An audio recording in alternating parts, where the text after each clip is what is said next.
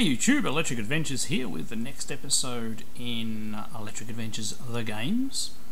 We're still on Program Pack 9. I've already done Artillery Fire, Tennis and Number Puzzle. This time we have Towers of Hanoi. So this is basically when I was in a puzzle phase. So Towers of Hanoi is a classic puzzle where you've got to try and get all of the discs. They're supposed to be round discs on pegs from one side of the from the left hand spike to the right hand spike. But when you move a piece, you can't put a larger one on a smaller one. You can only put a smaller one on a larger one. And there's a certain number of moves you need to do that. So it's a classic puzzle. So I take from memory. We've got to put in the spike levels like that. So we want to put from there to there, and then we can move from there to there.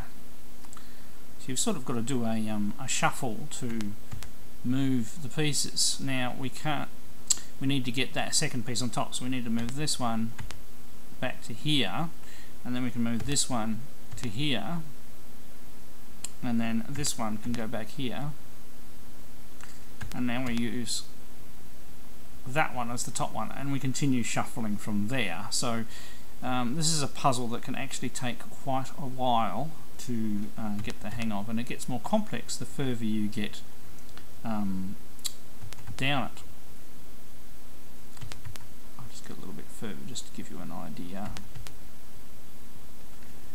So each time you do it, the number of moves increases. So we're not doing too bad. I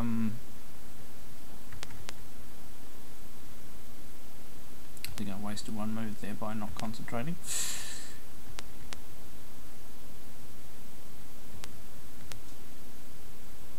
So we've done over half the tower now.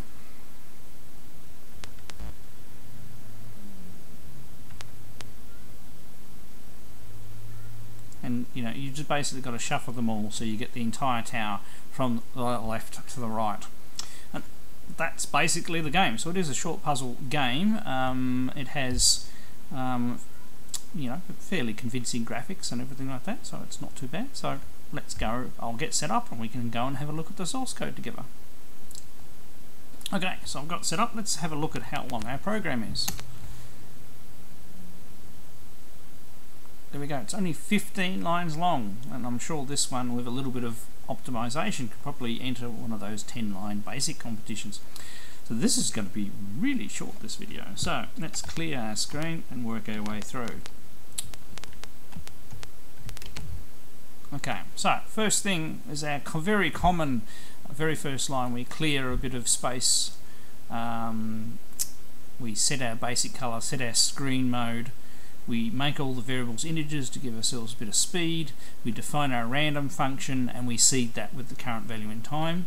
And we open our handle to the screen. That print line has pretty much been the same for just about every single program. So line 20, set exactly the same color, same screen mode. We dim an array, so 8 by 3 elements. We put the word Towers of Hanoi in a string. We set a particular point and a color, and then we print that string. We set another point which is 1 pixel off and print it again. That gives us the slightly thicker text that you see. Now line 30, we go through our array and empty it out to make sure it's all 0.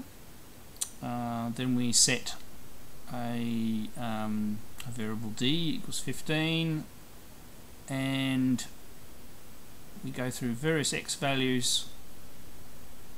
And set the so what we're doing, we're setting the each one of the discs has a different size, and they're all going to be in the first column. So we're setting those first, the initial positions of the stack of discs. And go sub 130, possibly draw something. We'll have a look at that in a sec. So line 40, we draw a fairly large box. 44 down the bottom, that's our green section down the bottom. We set a point, set a color, and then we print the word move from down the bottom.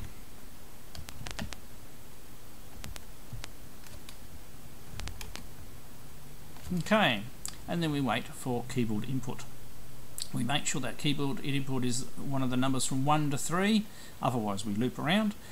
If it is 1 to 3, we print it on the screen, and we put that value in the variable f. So val takes the numeric value of what has been entered.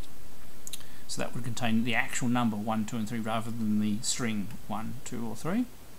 Line 60, we draw the green box again and we print the words move to, and we wait for input from the user again, and we only accept the values 1 to 3, and we get that into, so F is from, T is to.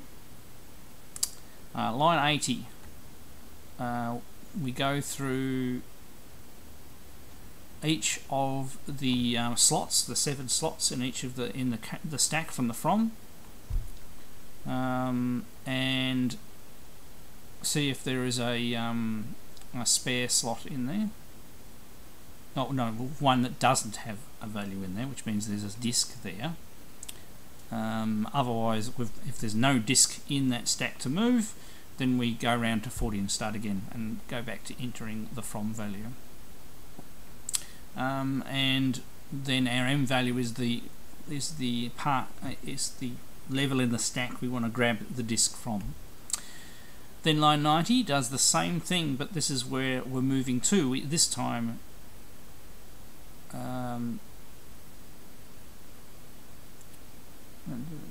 equals 8. Okay, yes, we want to make sure. I would have thought that would have been looking for non-zeros, but anyway, I've confused myself in my own code here.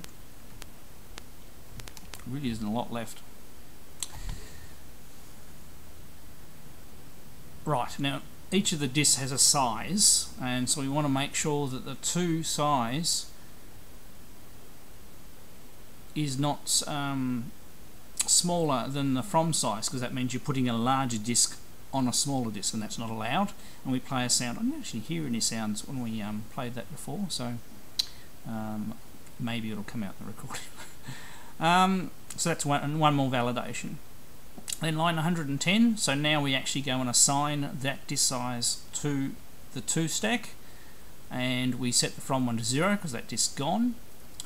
Q must be our number of turns we've done. Go sub 130, which we can now have a look. That goes and basically redraws the stacks in the new positions. And then we've got if T1 3, so the third position doesn't equals 3, then go back to 40. That means we haven't solved the puzzle. So what we're looking for is the piece that is 3 wide being on the top position of the right pyramid. That means you've finished the puzzle. And line 120 basically draws a thing on the screen that says you've won and how many moves you did in it. Waits for a little while and then goes back and reruns the program. So as you can see, it is a really simple program that achieves, a pretty good little puzzle. I mean, look, let's face it, this particular puzzle, there is only one way to solve it. You can juggle back and forth, so the number of moves might be a little different. But it was an interesting, probably an extra thing. I thought the other games on that program pack were a little small, and it needed one more game to pad it out. So very simple one, this one, to finish off program pack 9. It was a reasonably popular program pack. Not quite as popular as the others, but anyway, there's more program packs to go, so number 10 will be the next one. Hope to see you soon in the next video. I'm Electric Adventures. Thanks to all my subscribers. Thanks for watching, and I'll catch you next time.